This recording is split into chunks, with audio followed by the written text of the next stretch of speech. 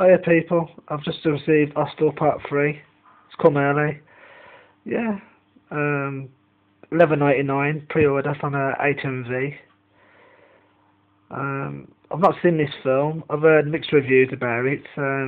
People are saying it's not better than the first two and it's this and that. Some people are saying yeah, it's good, and obviously Eli Roth, who directed the first two, is deciding not to direct the part 3. But this one's set in Las Vegas. Sin City just got a whole lot darker.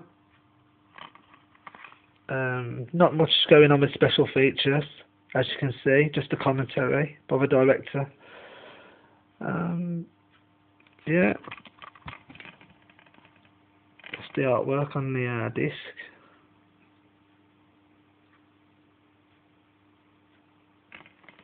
So yeah, anyway, that's it. I've not really got much to say about this one.